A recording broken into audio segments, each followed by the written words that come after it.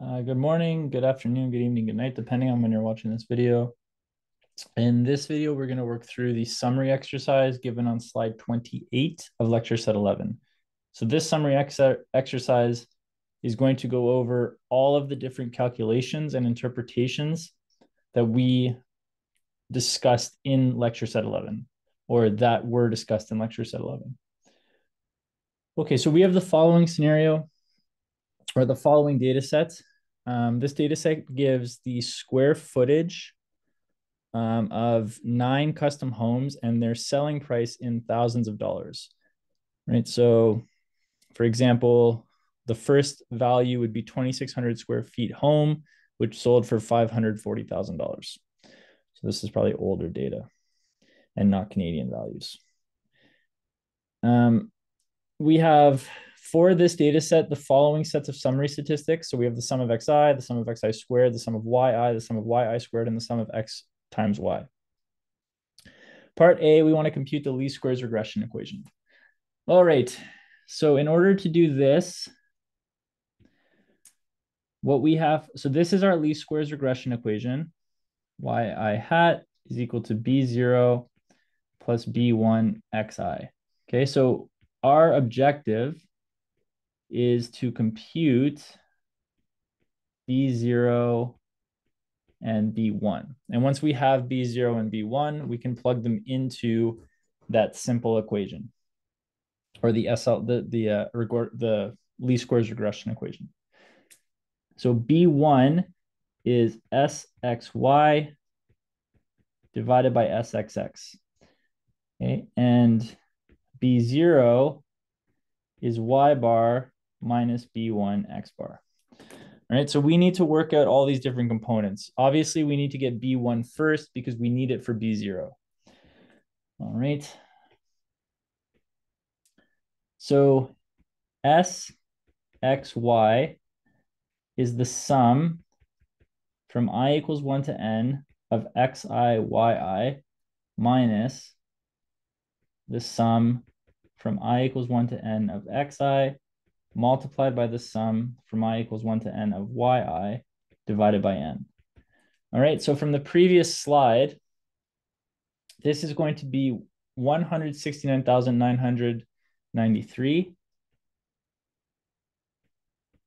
minus, and then we need our two sums, 270 and 5,552.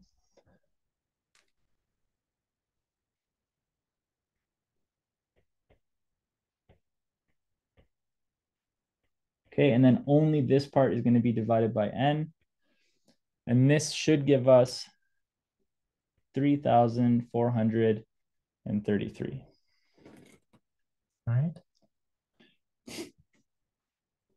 So just keep in mind when you're doing this calculation, you want to do this part first and then subtract. Okay. We need sxx. So this is going to be the sum from I equals 1 to n of xi squared minus the sum I equals 1 to n of xi all squared divided by n. Okay, so from the previous slide, the sum of xi squared is 8,136 minus the sum of xi, which is 270 all squared over 9. Just like with sxy, we want to do this part first and then subtract. And this should give us 216. Okay, so b1 here is going to be 3,433 over 216, which is equal to 15.89352.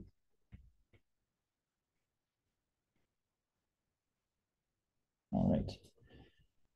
Okay, now we need to finish off b0. So we need to get y bar. This is going to be the sum from I equals 1 to n of yi divided by n. So this is 5,552 over 9, which is 616.8 0.8889. And then we also need x bar. So this is the sum from I equals 1 to n of xi over n. So this is going to be 270 over n, which is 30. So B0 is going to be 616.8889 minus 15.89352 multiplied by 30.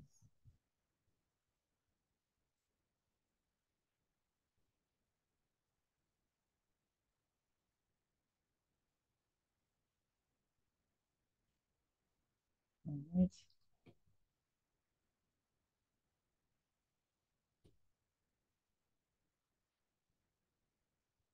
And that's going to give us 140.083. Okay, so therefore, our solution here is yi hat is equal to 140.0833 plus 15.89352 multiplied by xi.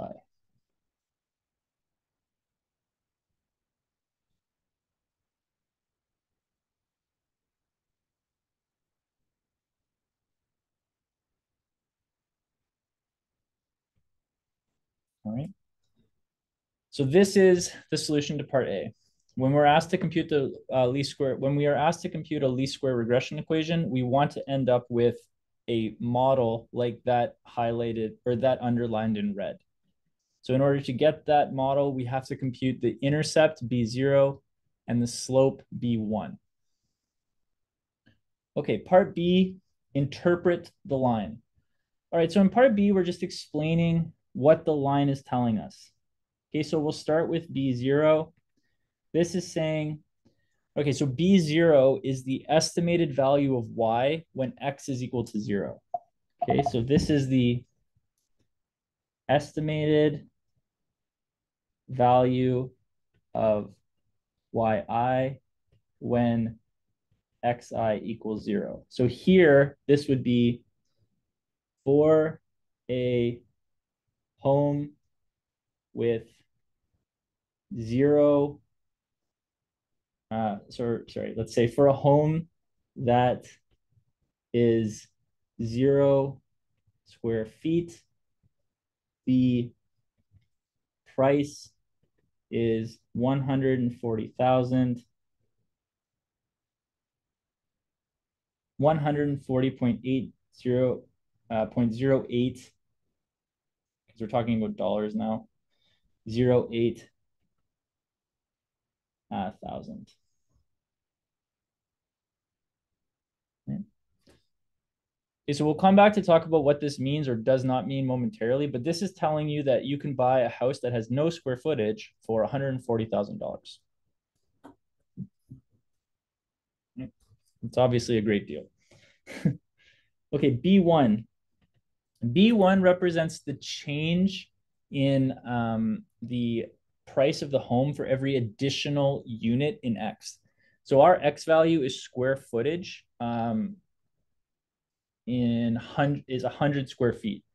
Okay, so what this is saying to you is that for every additional 100 square feet that you add to the home, that price is going to increase by $15.89 thousand. Okay, so this is saying for each additional 100 square feet, the price of the home increases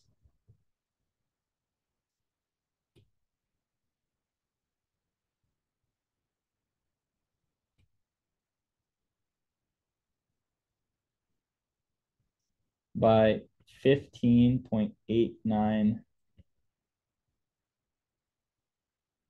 thousand. Okay, so basically for every additional 100 square feet, the price of your home is going to increase by $15,000. Well, almost $16,000 actually in this case, because it's 15.89 thousand. Part C. So part C asks if B0 is actually meaningful in this example. Okay, so does the intercept have meaning in this example? All right, well, the intercept is telling us that we would have to pay $140,000 for a house that is 0 square feet.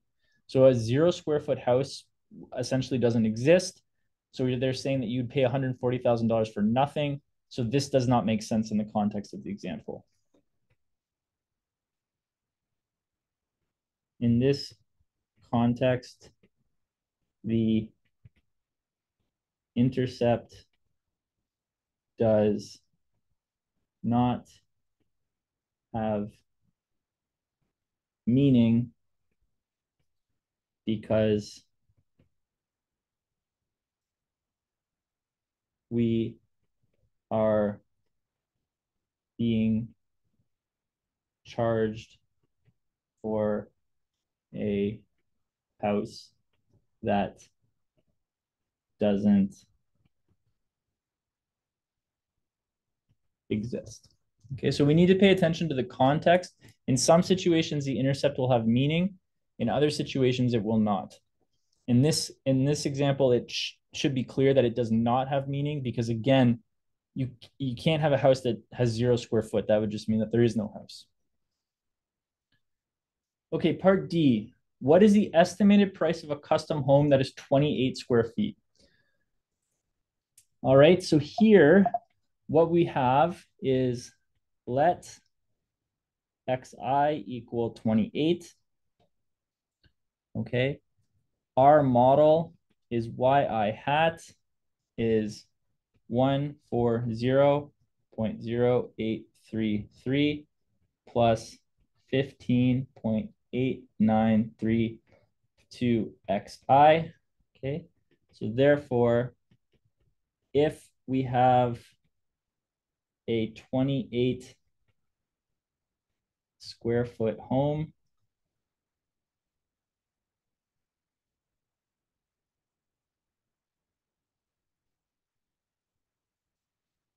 you would have the following.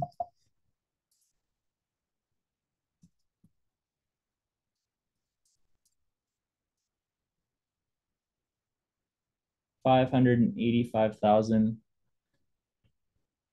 1.1091. So 585.1091.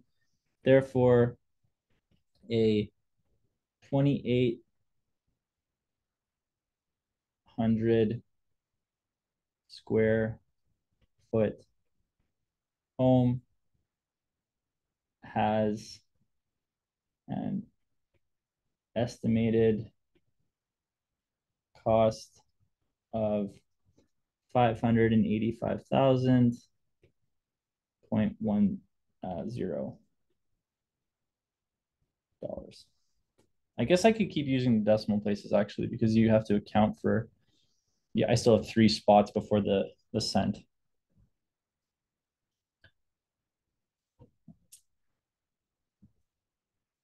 Okay, part E asks to calculate and interpret R and R squared. All right, so we can do this in a couple of ways. We'll do the full calculation. So R is equal to SXY over the square root of SXX SYY. Okay, so we have SXY and we have SXX. We did those in part A. So SYY is the sum from I equals 1 to n of the yi squared minus the sum from I equals 1 to n of yi all squared over n. Again, just like before, we want to do this part first. Okay, so this is going to be 300 or 3,504,412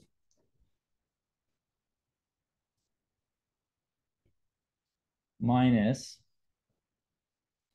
552 squared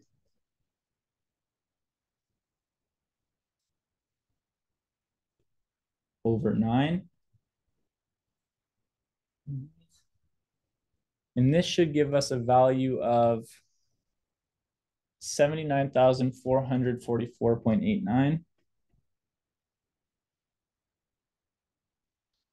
Okay. So if we plug in here, we're going to have 3433 divided by the square root of 216 multiplied by 79,444.89. Okay, and that should give us 0.8287.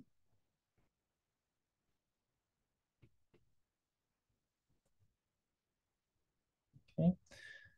And then our R squared value, okay, so this can be found in two ways. Like what we can do here is just go 0.8287 squared, which gives us 0.6868 approximately. So once you have one of the R squared or the R, the other one is very easy to get because they're either the square root or the square of the other. Okay, the other thing we can do if we want to work it out, this thing is SSR over SST. Okay, so SSR, we know that that value from our previous slide, working all the way back here. From here, SSR is the square root of S, or is SXY squared over SXX, which is actually the square of the slope, right? And then SST is just SYY. Okay.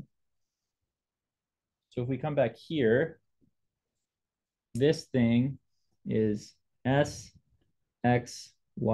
squared over SXX divided by SYY. Okay, so you can actually see the relationship more clearly between the R squared and the R when you write it out this way. But if we were to actually follow through on this calculation, we would have 3,344 squared divided by SXX, which was 216, which is then divided by SYY. Okay, so it's a little bit, if we were to do the top part first here, we would end up with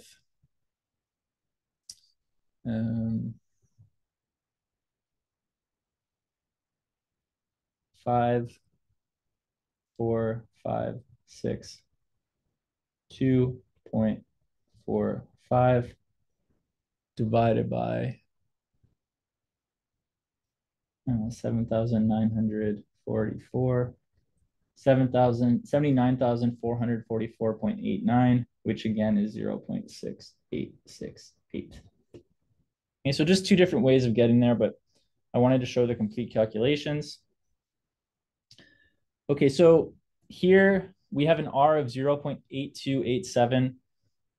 Okay, so what this is telling us is that there is a strong, okay, there is a strong positive linear relationship between sale price, or I guess it's just price, but I don't see why it wouldn't sale price, they're synonymous, between price and square footage. So the R value is a value again between -1 and 1. 1 is a perfect linear relationship. 0 is no relationship, and -1 is a perfect negative linear relationship. An R of 0.8287 is quite close to 1. So this would imply that the linear relationship is quite strong between these two variables. And because it's a positive number, it just means that it's sloping up, which we would expect because as the size of the house increases, so as the square footage gets bigger, you would expect the price to go up with it. Okay, so for R squared, 0.6868, we would say the fitted regression line explains 68.68% of the variation in the response variable. Right. Okay, so the last two, F and G. So we want to do the test of no linear relationship, and then we want to construct a 95% CI. All right, so for F,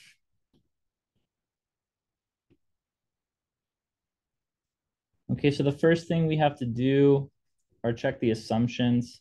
It's not stated here, but for this type of material, we're not focused on the assumption checking. So we can just assume these are met. Okay, we're just focused on the hypothesis test in this last unit. All right, so in step one, we have H0 beta 1 equals 0 versus HA beta 1 not equal to 0. On step 2, we have alpha 0.05. On step 3, we have T is equal to beta 1, B1 minus beta 1 over the square root of the estimate over SXX. Okay. So here we need to work out what the standard error of the estimate is in order to compute this. So we have everything except SE. So SE is the square root of SSE over n minus 2. Okay. SSE is the difference between SST and SSR. Okay. So we actually computed these two values in part F. So SST is the same thing as SYY. So that's the 79,444.89. And the SSR, you can see, is the numerator of this expression.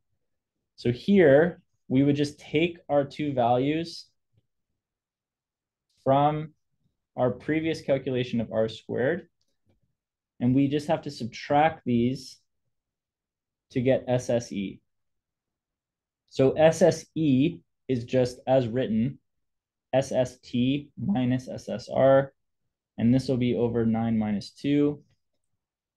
Okay, so this gives us 59.62075. So our T value is going to be 15.89352 divided by 59.62075 over the square root of SXX.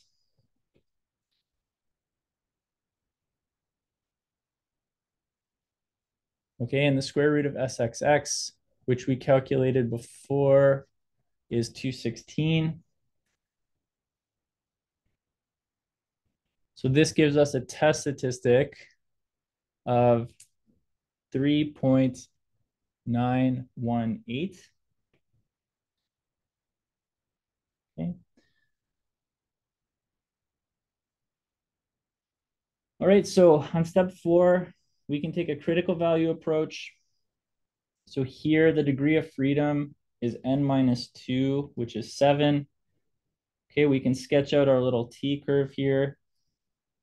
So we're going to test in both the upper and lower tail. So these are both T values on alpha over 2, n minus 2.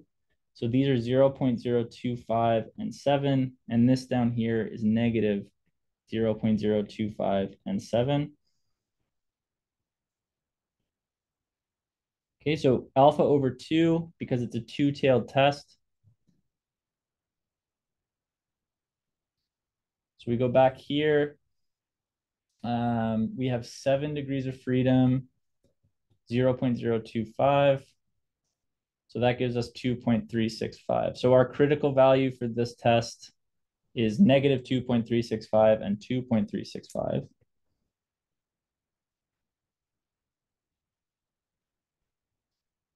Okay.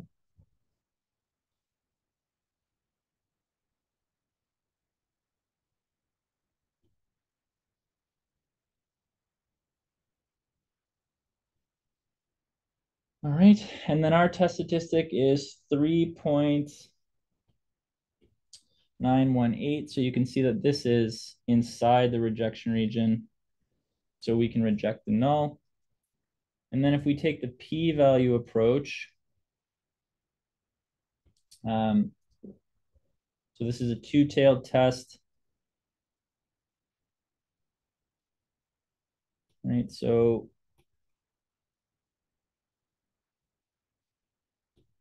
we'll have our p-value. I'll sketch out my little t curve here, something like this. This is centered at 0. So I'm going to have t is equal to 3.918. Down here, I'll have t is equal to negative 3.918. So I have this here. I have this here. Okay, so then my p-value is the probability, or sorry, is 2 times the probability that t exceeds 3.918. All right, when I go back to my t table, I scroll across my degree of freedom line here. I'm looking for 3.918, which is larger than the largest listed value. So therefore, in each tail, I have less than 0.005 of the area. Okay, so I can say here, since this probability is less than 0.005, then the p-value is less than 0.01.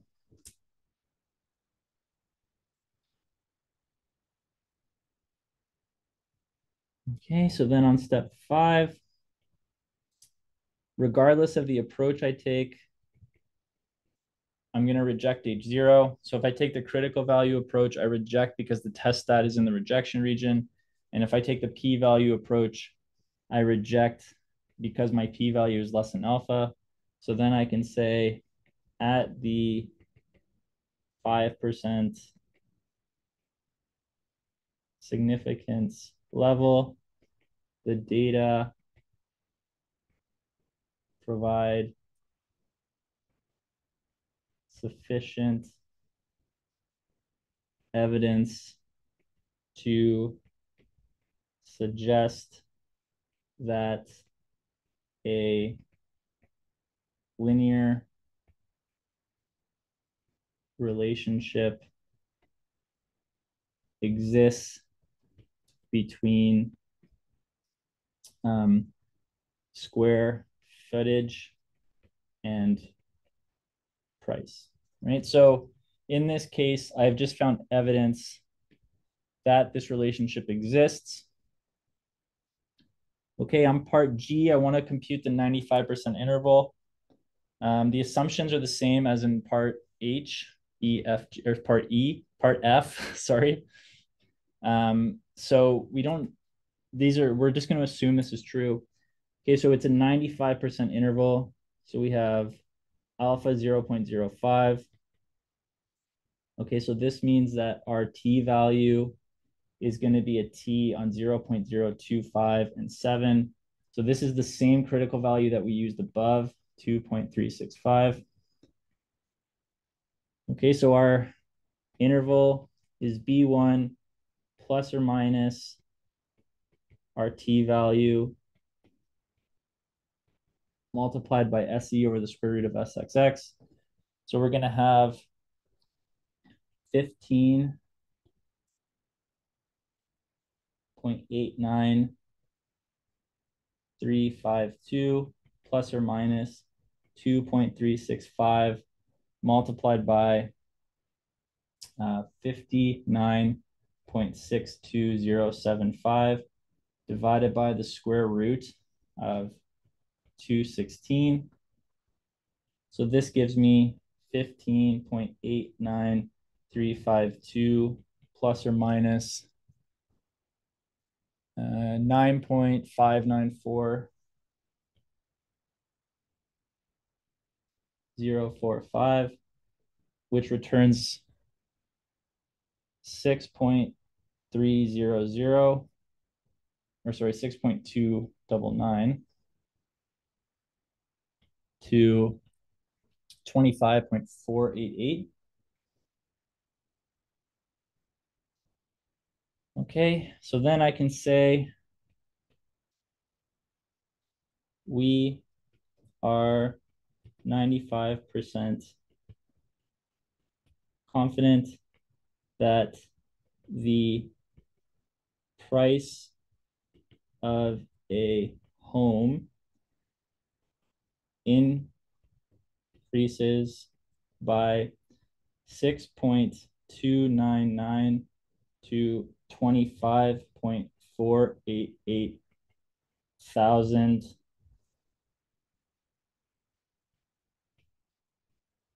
dollars for each additional 100 square feet. Okay, so my interval is telling me the how I expect the Y value to change for each additional 100 square feet. So every time you add 100 square feet to the house, you can expect that price to increase by roughly $6,300 to $25.5 thousand. All right. So as always, if you have any other questions, please let me know.